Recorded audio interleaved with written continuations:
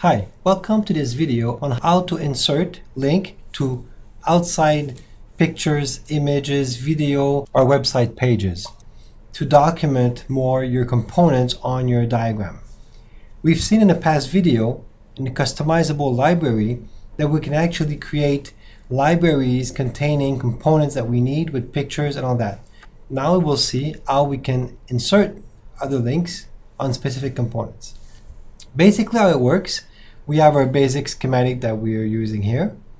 And what I can do is I can go on to all these different links here.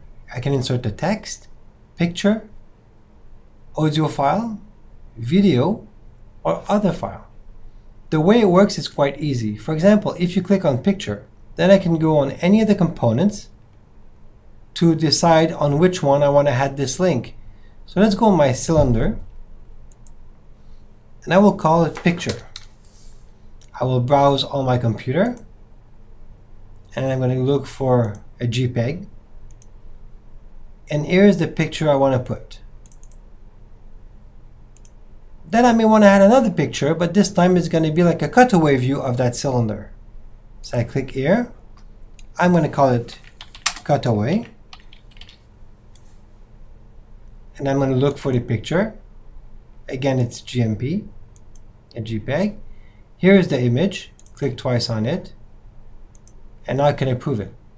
I can also insert a video file. Let's say you've seen a nice video on YouTube or any other site. So for example, you can click on video. Click on the cylinder again, and we'll call it YouTube video. And again, I'm going to go onto YouTube to take the link that I want, and I'm going to paste it right here. And then I just approve. That's it. You may want also to link, let's say, the specification of the manufacturer of your own equipment. So you may go to other file. So you may add a link to the website of the manufacturer of your equipment. Let's put your website. And I'm going to paste here the address of the website that I want.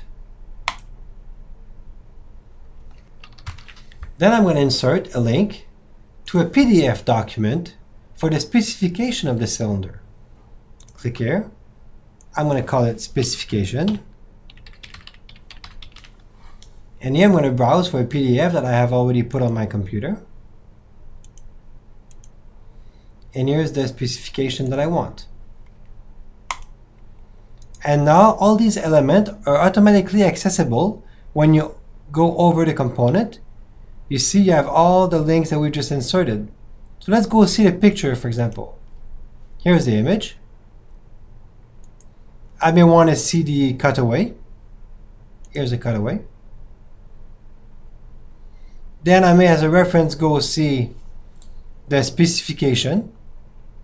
And here's a PDF document of that particular component. And then I can go again on it and then go see the website of the supplier, which brings me to the exact page that I want. And again, I can go on a YouTube video that brings me to the video that I specified the link for. So you see you can do these for all the components, and keep in mind that once you have created all your links, you can drag this component in your customizable library, and all this information will be kept inside. Something else you can do, for example, if I insert a picture, and I'm going to insert instruction picture like that. I'm going to resize it.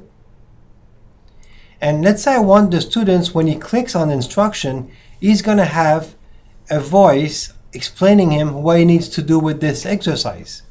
So I want to put a link, an audio file link, to this image, and I'm going to call it instruction. That could be instruction 1 because you may have many extra instructions. I'm going to look for the file. Here's my file. Make a link to it. So let's say the student open the diagram, and then he sees an instruction icon, And then when you go on it, he's going to see here the link for the instruction. All he needs to do is click on it to listen to the instruction. Hello, this is the exercise number 2. On this exercise, the goal is to change the size of the cylinder and see how the system behaves. You see, so if you want to have more than one instruction, you can just copy this one here and create another link to this one for a second step maybe in the exercise. Thank you for your time, and I invite you to watch the other training videos. Thank you.